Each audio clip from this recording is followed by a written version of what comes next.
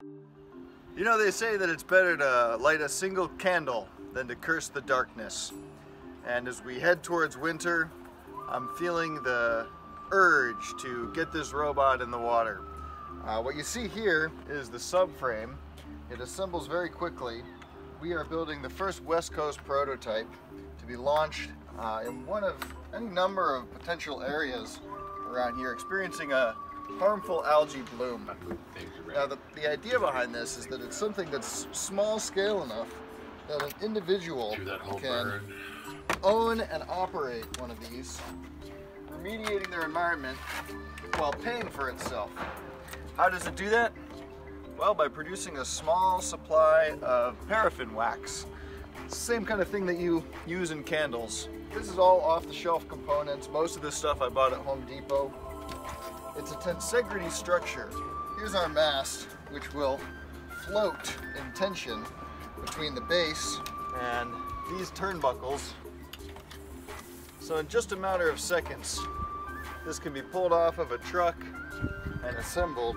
The idea of a decentralized energy revolution is that people will no longer be reliant on whether it's big oil or big grid. The problem with the grid is that even if you're using renewables as the energy source, there's a mismatch between when the energy is produced and when people want to use it. So the sun's shining during the day, but a lot of the in-home generation needs to happen at night. Algae acts as the intermediate. All right, now, you see it's a very strong structure despite the relatively light weight.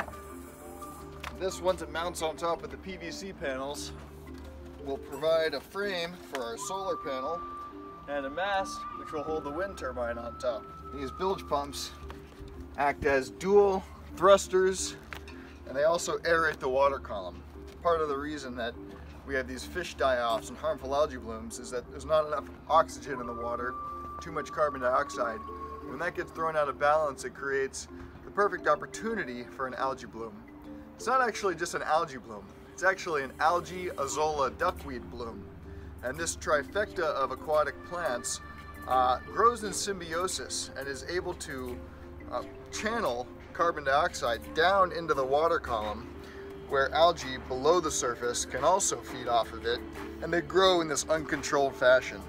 So what we're doing with this robot is we're passing it through a little tiny nozzle. Now, you won't be able to see because the hole is so small, but this rod made of Inconel, it's a special cavitation resistant metal that will not corrode even when the water is passed through it at such speeds that bubbles open up, little vacuum bubbles, inside which the temperature is 4,000 degrees, similar to what you have on the surface of the sun.